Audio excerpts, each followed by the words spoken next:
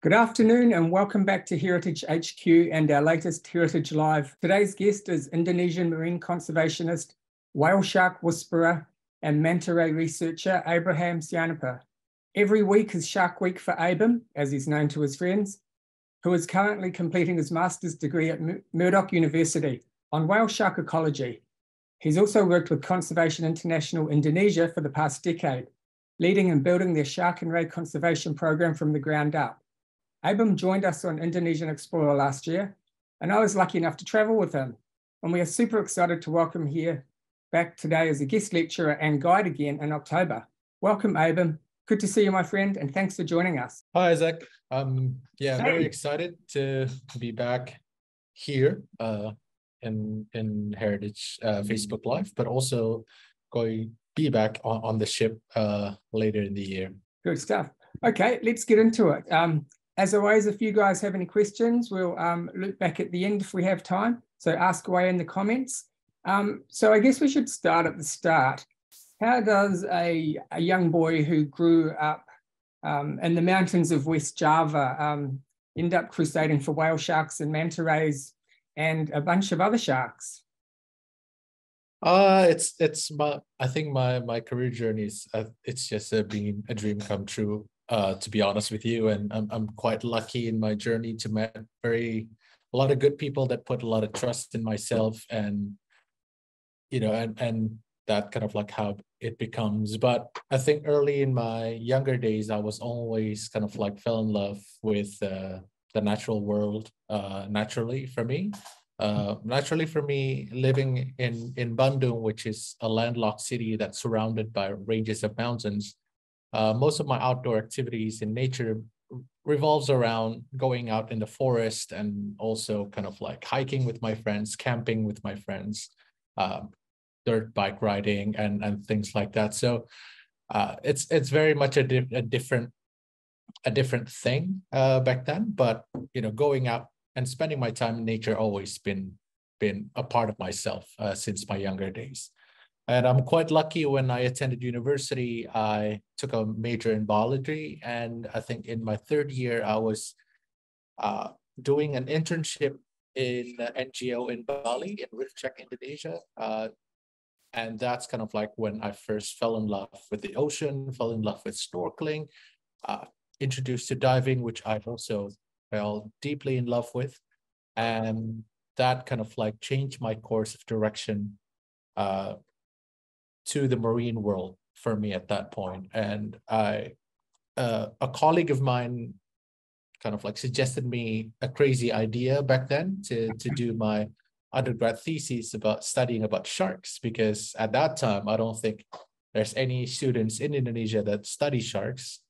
Most of the sharks that studied in Indonesia are mostly based in fishing markets where sharks are landed. Mm-hmm. But this is, I think, I'm quite one of those lucky ones that started to study sharks in their natural behavior in Indonesia. And I got the chance to do that with the support of Conservation International in their lovely fieldwork site that I later on called almost my second home in the field, Raja Ampat. And during that time, I studied a lot of these guys, the blacktip reef sharks and a bunch of other reef sharks for my undergrad thesis.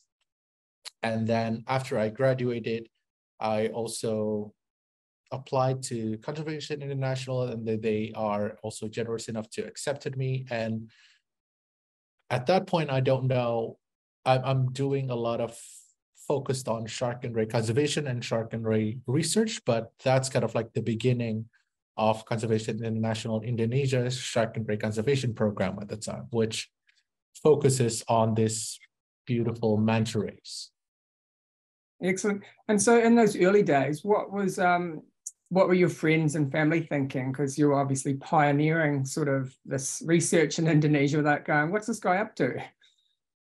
Oh, it's for my family, it's what I do is something unheard of, because my family comes from a traditional Indonesian family that works in Indonesian companies. My mom is a professor in a university. My dad is a work in big Indonesian companies. So for me, working in first is in an NGOs, and second doing research and doing a lot of this, cool field research thing is quite unheard of for my family, because this is something that they only, see in films and in, Discovery Channels or the National Geographic or BBC and things like that. So at first there was just, really, you're doing that and you're getting paid to do that? I was like, well, yeah. And I absolutely love it, right? And what's not to love?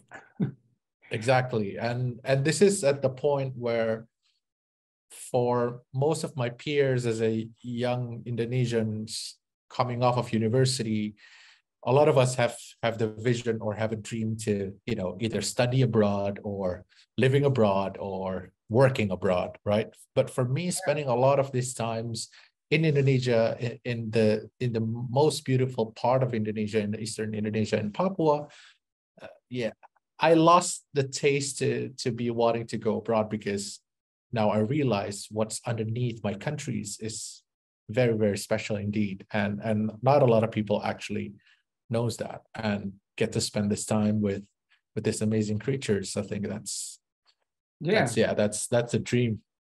And it's an underwater world, so it's almost like you're abroad anyway, because the areas that exactly you're so far and remote.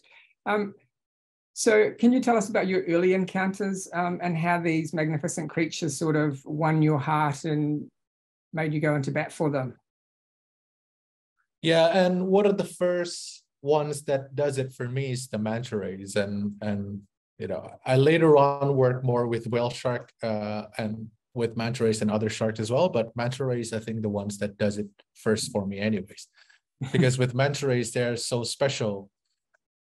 And this is a cleaning station in Raja Ampat where they go to this special part of the reef to get their body cleaned by this cleaner fish, and we could just spend hours here while the manta rays is being cleaned. But manta rays, they have something special in them. They do have a largest brain to body mass ratio compared to all fish, and they're fish, right? Yeah. With like dolphins and whales, they're marine mammals, so they do have a more complex brain and have social function and etc. But if you think about a manta ray as a fish, they are the smartest fish in the ocean. And when we're in underwater with them, you can feel that they know of our presence, and they actually try to gauge us, and they try to understand what we are, what are these kind of like bubble makers doing underground in their home, right? And when we are in the underwater with manta rays, when they get very close to us and we can see their eyes, we can actually see their eyes moving around and try to recognize us. Yeah. And you could just felt that underwater, and I think that's very special to me. And I'm quite lucky. When I first joined Conservation International in 2013, the Indonesian government at the time have a commitment to wanted to do their first effort in protecting shark and rays, and one of them, one of the species that they focused on is the manta rays. Whereas the manta rays, we don't know a lot of their behavior and also information about their movement, because we kind of like know that they could go do a long distance migrations, but we don't know how far, because Indonesia is a large country, right? And we don't know in what sort of waters that they spend their time traveling to, whether it's a safe haven like in Raja Ampat or Bali or Komodo, where tourism is flourishing, or in some of the other places where they're actually being actively hunted at the time. And unfortunately, in Indonesia at the time, there's a couple of places that actually hunts them for traditional reasons, but they're raking up quite a numbers. And manta rays, as a part of shark and ray family, also have a very slow growth and reproduction. So these fisheries actually could drive their local population towards extinction. And we then work with the Indonesian government to collect some informations and collate that, and to basically work also with the local communities and in Raja Ampat, the local government in Raja Ampat, and band together to actually make a bandwagon to protect manta rays in Indonesia. And quite luckily, one of the big thing that Indonesian government also like to hear is that manta rays is this massive icon for the underwater tourism industry. And I think one of the papers that our colleagues published in 2013 is that a single manta ray could worth up to $1 million throughout its lifetime. And it has kind of like a $1 million manta tagline. So when it compared to the value that they get from when they catch them and then they sell all those parts, either for the meats for traditional use, or also at the time there's an increased demands from China to use their dried gills for one of the ingredients for their traditional medicines. But all in all, one manta ray could probably valued around $500. And when you compare that and put that on the table, the answer is kind of obvious, right? And then the government kind of like eventually take a bold step to protect the manta rays, and Indonesia has become the largest kind of like countries, I think, to protect manta rays in their millions of acres of hectares of waters in its territory. So it sounds like you had to get the community involved as well. Obviously, money is coming into the community as well through the tourism. How did you get these people on board? Was it enough to say, well, this is the value that these manta rays can contribute to you alive, as opposed to the one-off cost?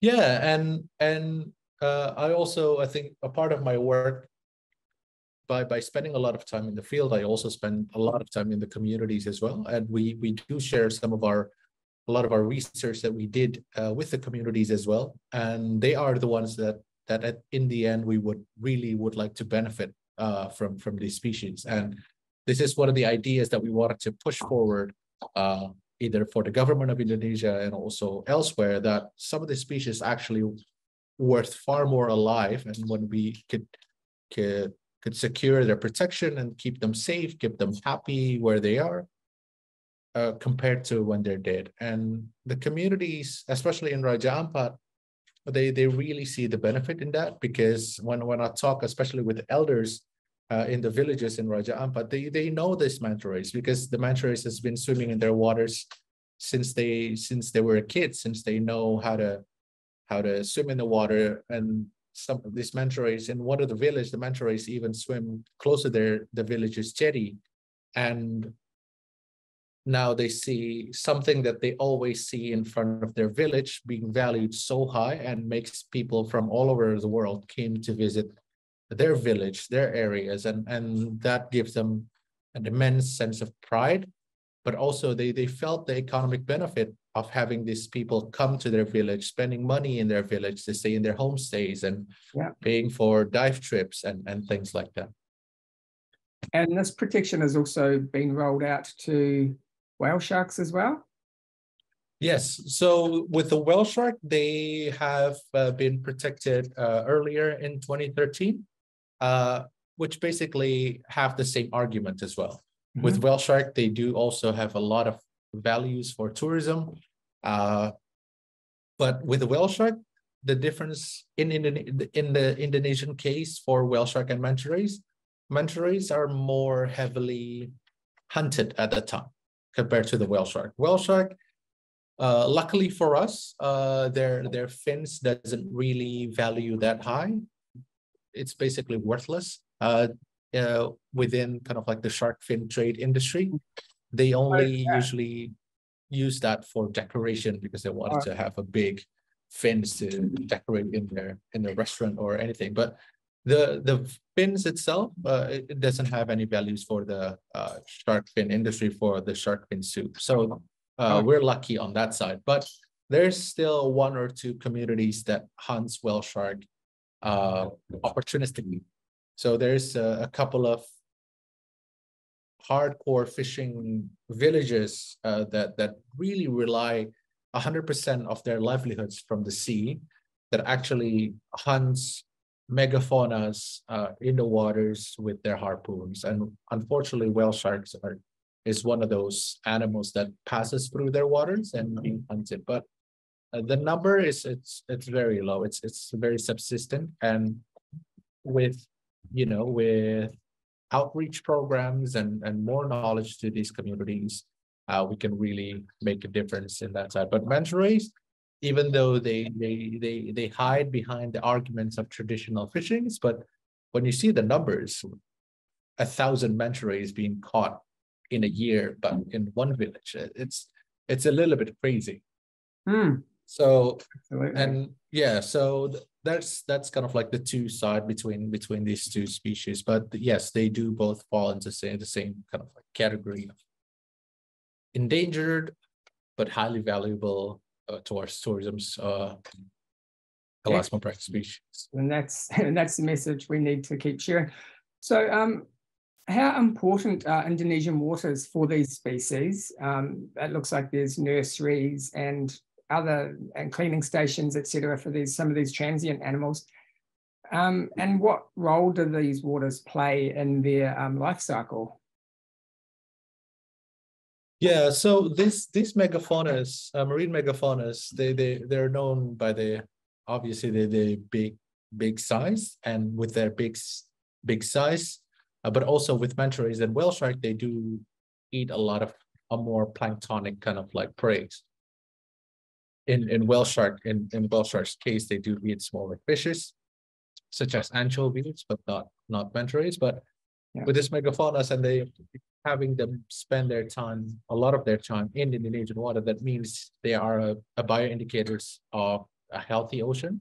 I don't think they will reside anywhere where the ocean is not healthy and would not be able to provide enough food for them to sustain their life by staying there. And then we see that kind of like also even in Australia, it is sometimes, or New Zealand, some of this megafauna can be found, but seasonally, because in different seasons, you get a different kind of like density of food and things like that. But in Indonesia, we are kind of blessed in having a couple of places that we see them throughout the year, like in whale shark, for in case, in Cendrawasih Bay, in West Papua, and also in Saleh Bay in Sumbawa.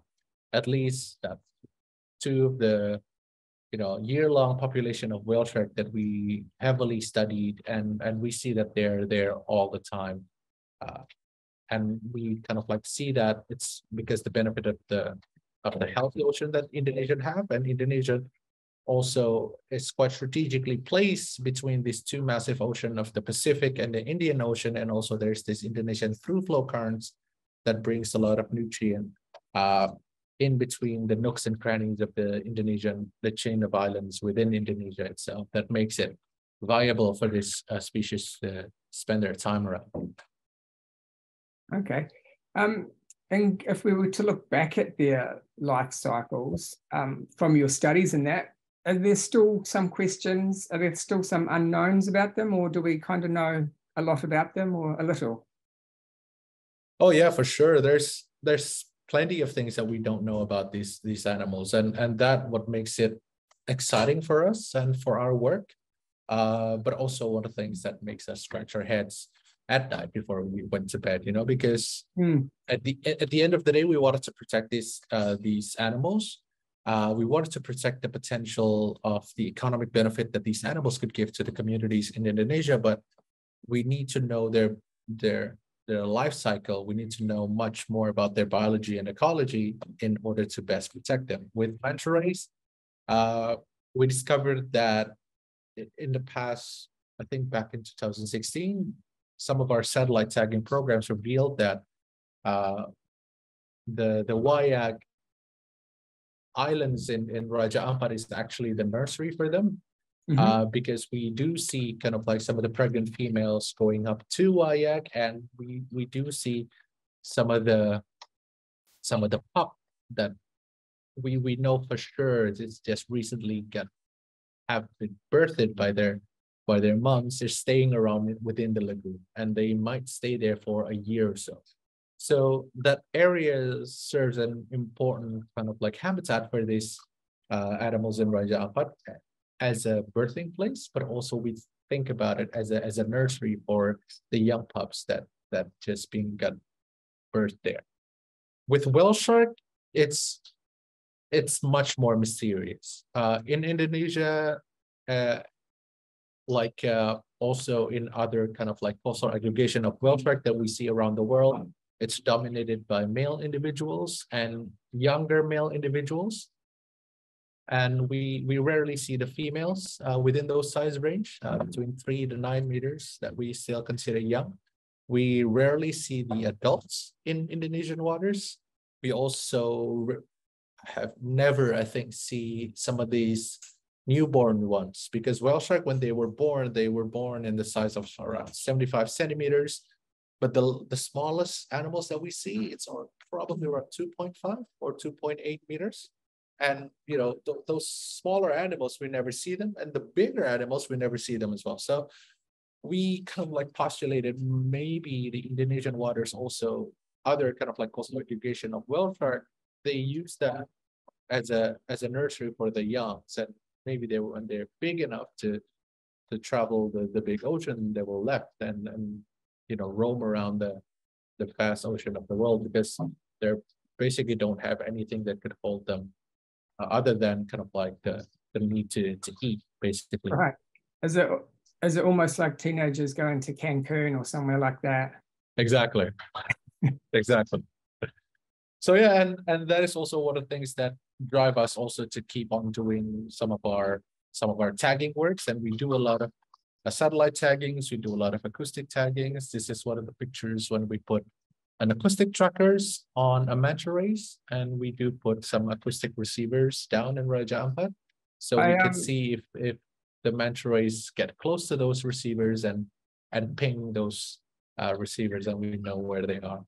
Okay, excellent. I do have a question on tagging. I understand that you've pioneered some pretty epic tagging programs over the years, Indonesia-wide for manta rays, but also attaching the tagging to whale sharks, which is it's a non-damaged one, and it will actually naturally grow out of the fin. How has this helped your research and their conservation?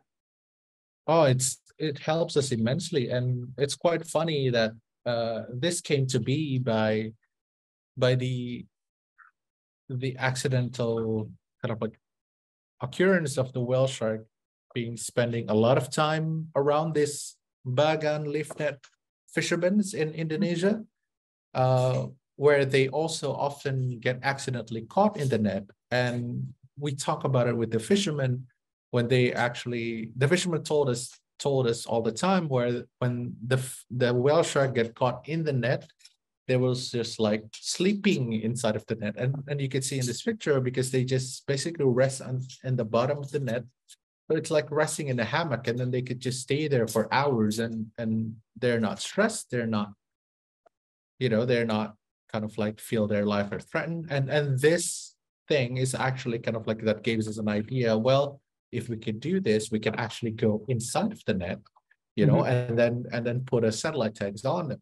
Because before, a lot of the whale shark researchers in the world have done a lot of satellite taggings for whale shark, but the issues is always on the tag retention, because whale shark, all over the world kind of like also spend sometimes close to these fisheries and close to some of the human activities. And some of the tag that were put on the whale shark got entangled and got took off from the body before they could collect the whole kind of like a good amount of data that the scientists need.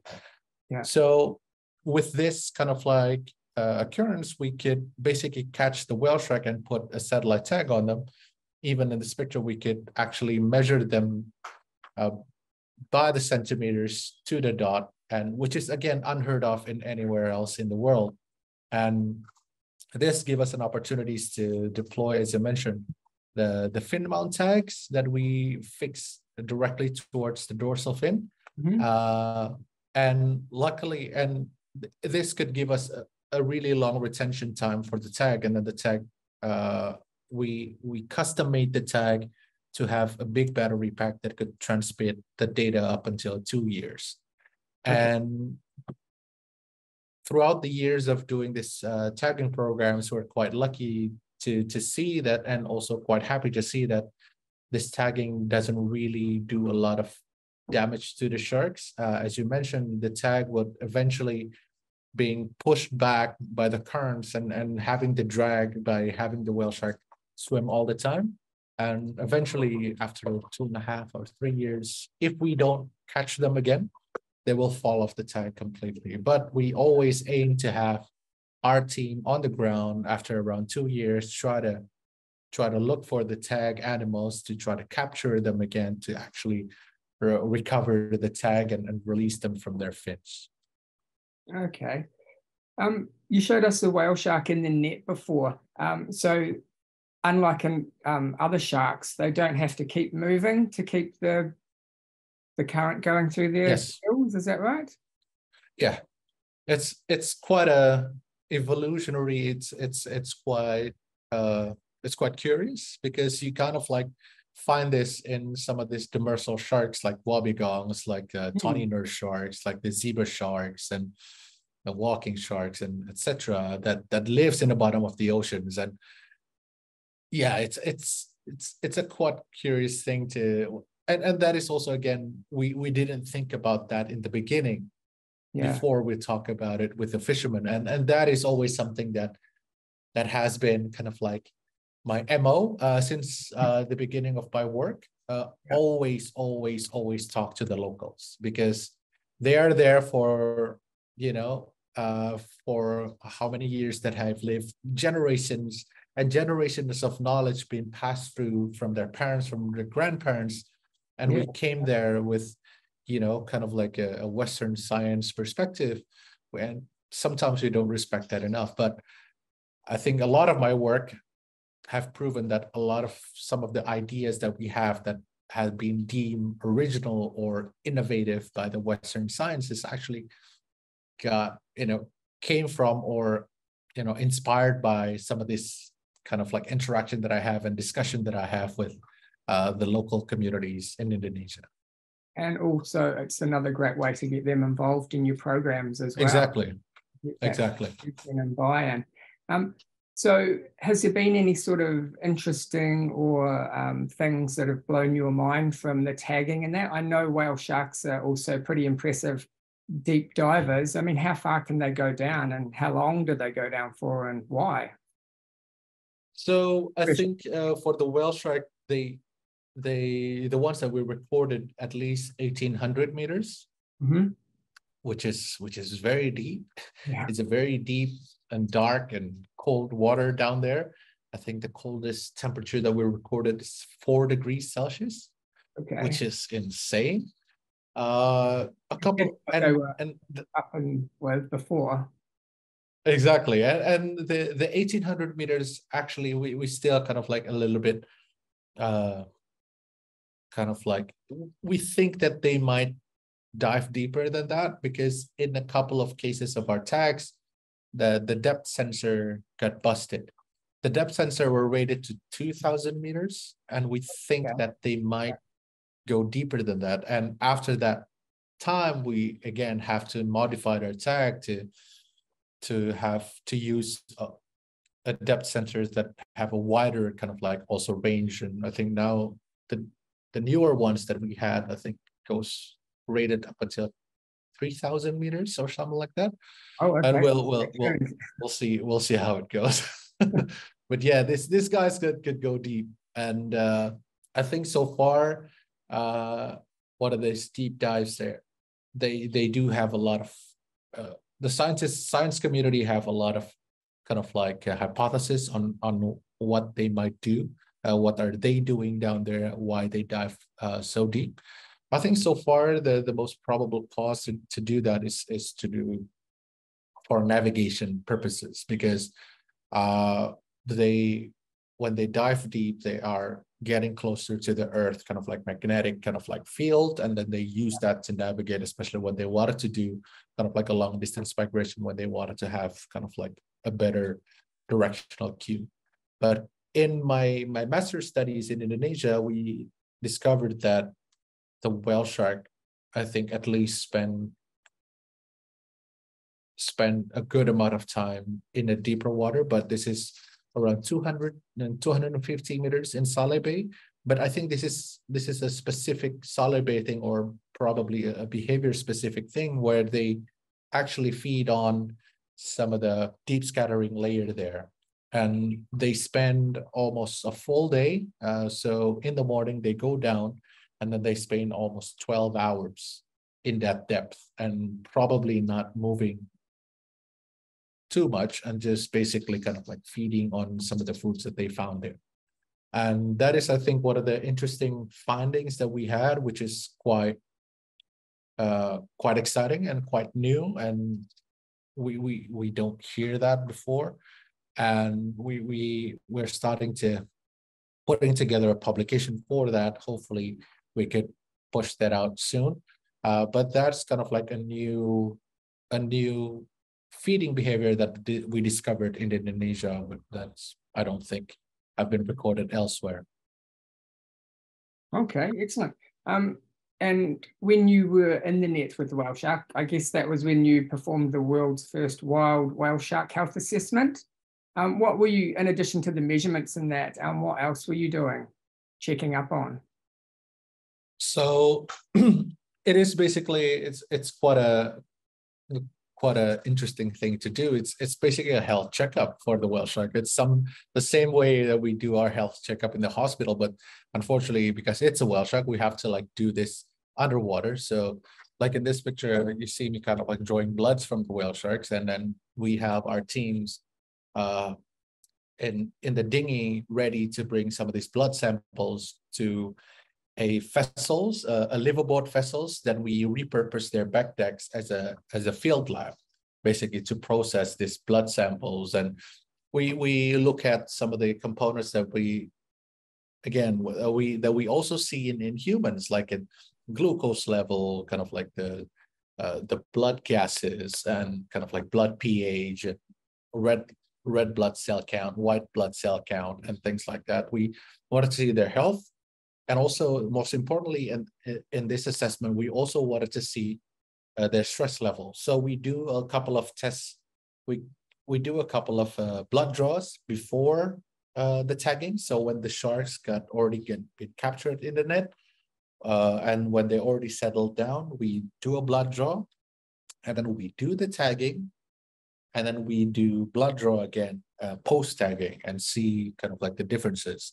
And I think we're quite happy with the results. That tagging itself doesn't really kind of like seem to be a major stressor for the whale sharks. And this technique is actually kind of like being developed by some of our colleagues in the aquarium worlds. And in this trip, we are collaborating with some folks from Georgia Aquarium, but they also developed this technique with some folks from the Okinawa Tsuromi Aquarium in Okinawa. So this used to be done for the animals in captivity within the aquariums, and we kind of like they bring it the methods, and we test run it to see how it fares in the wild animals. And we're quite happy to see the wild animals are doing much better, I think, compared to the aquarium ones.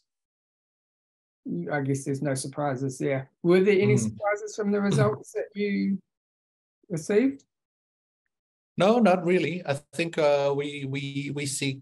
I think the result is very good, and I think we're quite happy with the results. And this is something that it is a bit rigorous to do as well, because again, it involves a lot of kind of like a lot of work in setting up that field lab in the boat, because the blood sample is very kind of like delicate. We wanted to process that immediately. We have to like process that immediately.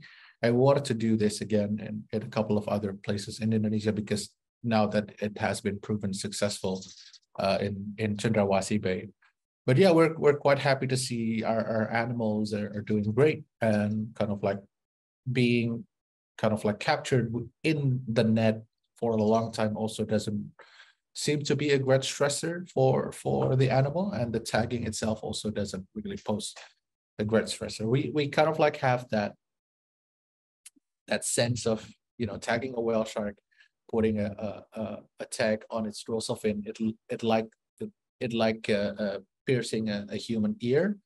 But with this and result from this health assessment, we know for sure now that the tagging doesn't really possess any kind of like danger towards the whale shark. Okay, excellent. On Indonesian Explorer, which you'll be joining us in October, we get to visit both Raja Ampat, Wayag, and Cendrawasih Bay. Yep. What can guests expect when they go there? First of all, warm waters. That's what I also enjoyed swimming in that part of Indonesia, because we're out here in Bali. Exactly. So warm waters, beautiful coral reefs, and some chances to encounter this magnificent ocean giants, and also some of the prettiest coral reefs you'll ever see in the world, and also abundance of fishes, and also a very happy and hospitable local peoples around there. Oh, yeah, they're absolutely incredible. And the underwater world is insane. When we were there last year, we caught up with an old friend of yours in Cendrawasih Bay, Craigo. Yeah. What can you tell us about your relationship with him? Craigo is good. And Craigo, we tagged him, I think in 2017 or 2018 or so. And Craigo, I think, did a pretty interesting kind of like forays out towards kind of like the outside of the bay, a little bit towards the Pacific, but not too far, but again, come back. And that is also one of the things that shows you how important of a place Cendrawasih Bay is, and also some of these habitats is, because with satellite taggings, it kind of like naturally, we kind of like naturally drawn into wanted to see kind of like this, amazing tracks of 10,000 or 20,000 kilometers forays across the Pacific. But yes, they kind of like do that, but they eventually comes back. And that says a lot about Cendrawasih Bay as a habitat. And I think the importance of that habitat for these whale shark, and kind of like reminded kind of like myself as an Indonesian to cherish these areas, and also to do kind of like our part to make sure this area is being properly protected, and we keep them as is, so it could be still always be a healthy and habitat for these whale sharks. And have you seen Craigo recently? Unfortunately, no. So It's not that Craigo hasn't been seen. I haven't had the chance to come back to Cendrawasih since we're together in the heritage. So yeah, so this trip this year going to be kind of like my chance to find Craigo again, to see if we can hang out with the heritage crew and the heritage guest. And yeah, Craigo had a massive impact with everybody on board. I think we all left with Craigo crushes. You were able to identify him through his markings and spots. What's that technique known as, and how foolproof a method is it? I think it is quite foolproof. I think a lot of people have kind of like, since it is kind of like been published, I think around 2008 or 2009, and a lot of scientists have been using it and been testing it. And it is quite foolproof, where the spot pattern won't change the more that they grow. They might stretches here and there, but the pattern itself won't change. And this is kind of like has been the backbone of, I think, a lot of people, and almost all people that works with whale sharks and manta rays, for that matter as well, because this is the simplest part of the work that we can do. Just take picture on the side, because again, if we're spending time with these amazing giants underwater, we ought to have our cameras anyway, right? And to take pictures of them, and just knowing to take the pictures for a whale shark kind of like this left side of the body and the right side of the body. And with this spot pattern, scientists can basically compare them in the database, the global database, and see where these animals has been previously been seen. And this is kind of like have been a network of collaboration globally for scientists in terms of whale sharks and manta rays, because yes, they could do a long distance migration. So it is kind of like only makes sense to do this globally and work with other scientists across the globe to understand better about the movement of this amazing animal. So kind of like our fingerprints. Yes, exactly. And this also helps us to track kind of like when we're tagging, who are we tagging, and by doing that, we are also kind of like keeping a historical record of each animals. Like for instance, there's this one animals that have kind of like a scar when we see them, kind of like an open wound when we see them in 2015. And then if we continue monitor that, we can see kind of like throughout the months and throughout the years how the wounds kind of like healed and closed, and kind of like the updates on the animals. And so a lot of this work give us a good kind of like historical information for each individuals that we have as well. Excellent. So on our voyage, we are have the privilege and joy to swim with these magnificent creatures. What are some of the things that people should keep front of mind when they're in the water with these enormous, beautiful, yet very gentle and very large animals? So for one, I always say keep calm. It is a little bit daunting, and it is a little bit it's an experience to spend An unforgettable sometimes yeah, we're talking bucket. It's amazingly unforgettable one, because when we talk about whale shark, we talk about their sizes as well. It's like, oh yeah, there's 3 meters, there's 6 meters, there's 7 meters. But in underwater, all things appears larger than they are, right? Especially with mask and everything. So a 6-meter whale shark, we can say that quite easily right now. But when you're actually in the water with a 6-meter whale shark, it is quite amazing. And it's for some people, especially in their first few seconds, it's quite intimidating, because these whale shark is a little bit also cheeky. They likes to come up from the bottom when they can see them, that they open their mouth and felt like they wanted to eat you, but worry not, they won't. They like the smaller things. But in Sulawesi Bay especially, they do like to spend a lot of time close to these bagang fishermen, where the fishermen feed them with anchovies. And for us to spend our time there, we just basically stay calm, keep a safe distance, and try to not get in the whale shark's way, and try to always mind your surroundings, like your 360, to see if any whale shark crept up from behind you, and make sure you're not in the way. And they kind of do. So, and I always said to people, like, well, try your best to maintain those 3-meter distances. But again, the whale shark also move around, and they sometimes move closer to you, and then you can only do so much.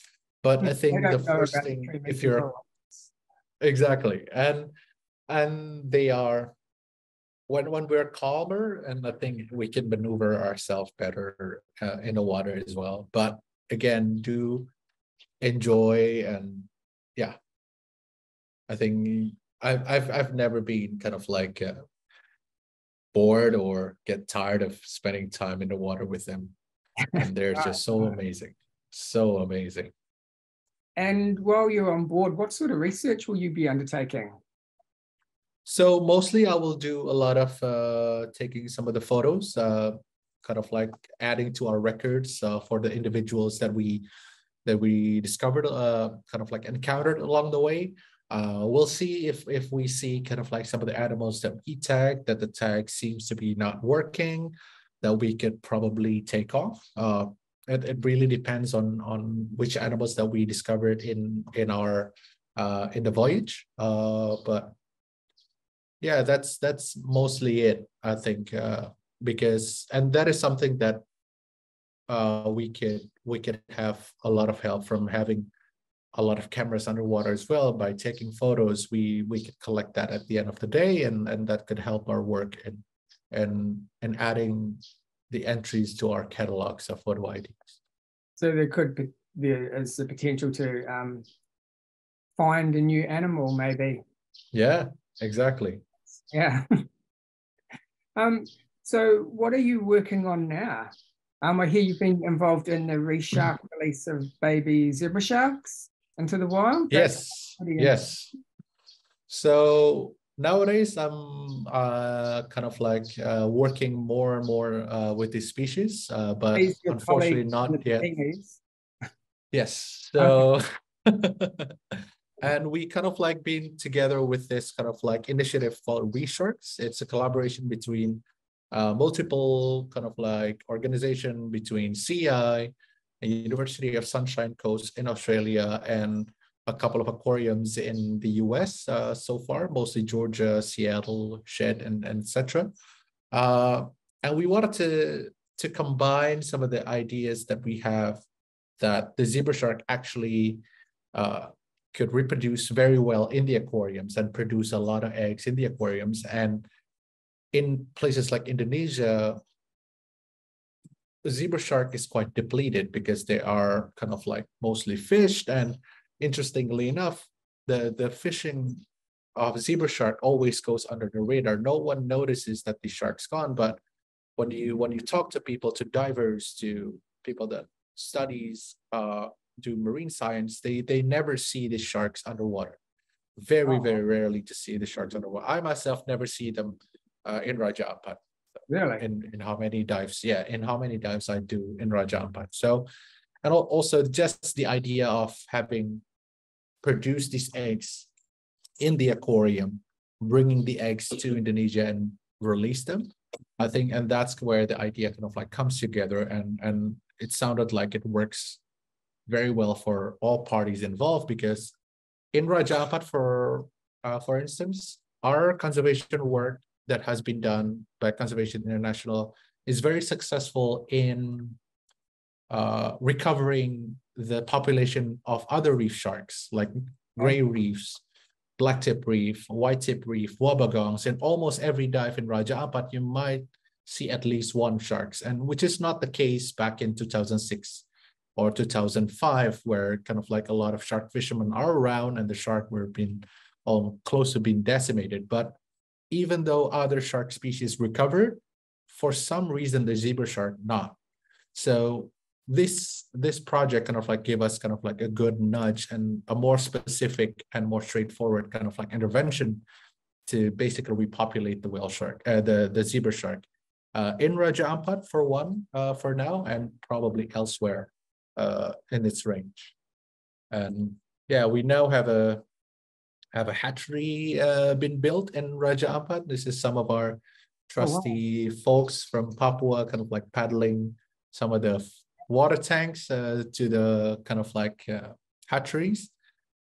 And yeah, I think in the past years, we have successfully kind of like shipped eggs from a couple of aquarium from Australia, from Sydney, and a couple of them has hatched, which is very, very exciting. How many have you released so far? So far, we have released 2. Okay. And they look like a zebra when they're juveniles, but then they look like something that's a bit more spotty when they get older. Yeah.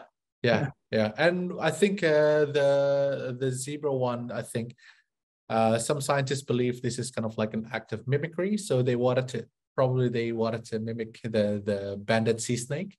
Yeah. So they are kind of like predators don't want to kind of like eat them. And then they kind of like turn into a more leopard kind of like a spot pattern and colorations when they're kind of like bigger. And yeah, this is a very nice, I think, kind of like we're very lucky. It's been also covered by the National Geographic kind of like magazine about the first release that we did with the sharks. And we did this last year, and we're now working now that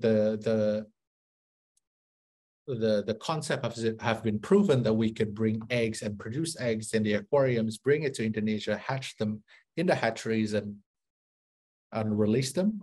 We are now kind of like wanted to ramp up the production of eggs, and eventually we wanted to repopulate the waters of Raja Ampat with these amazing sharks as well.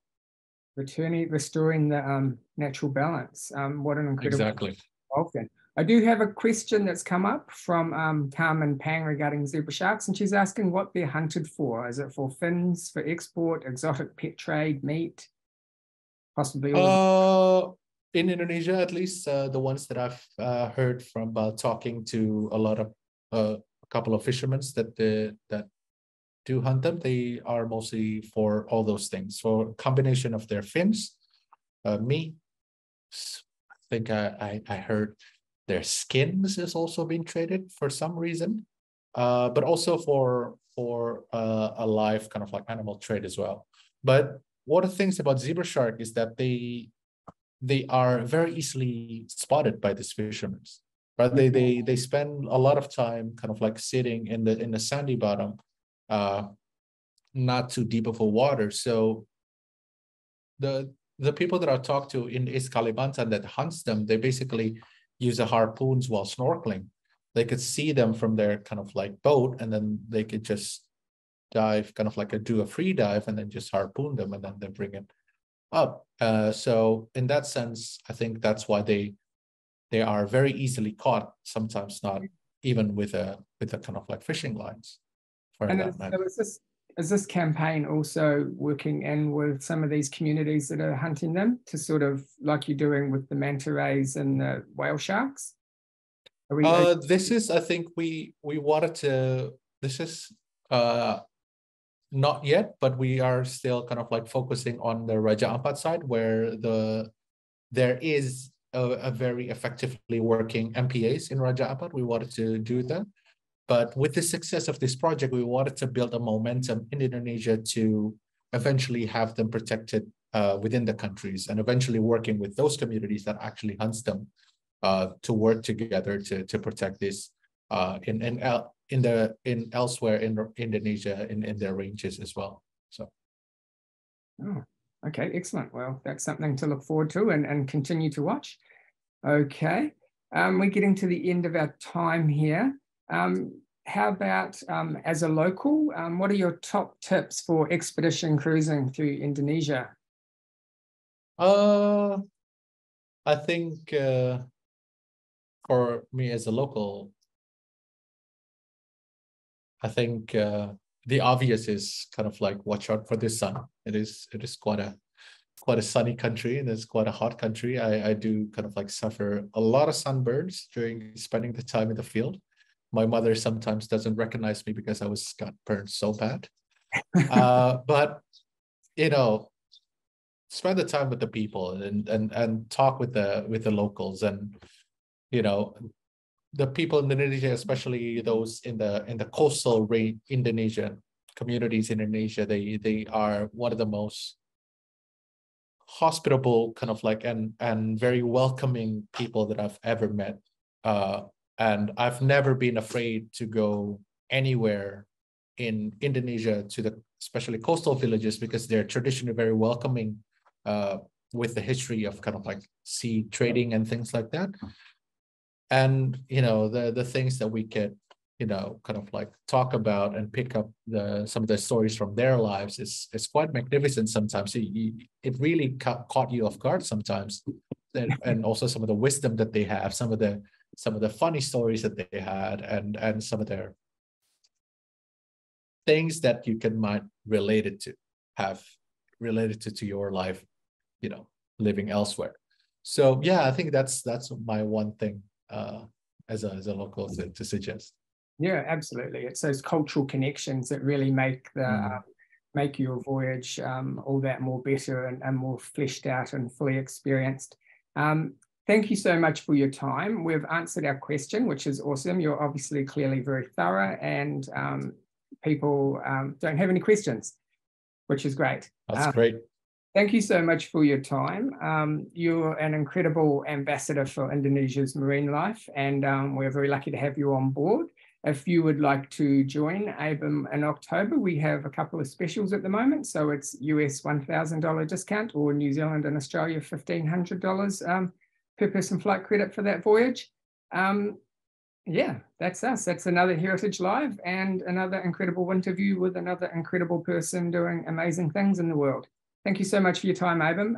I'll see you next time, and take it easy, my friend. All right. Pleasure, Isaac. Bye. See you, buddy.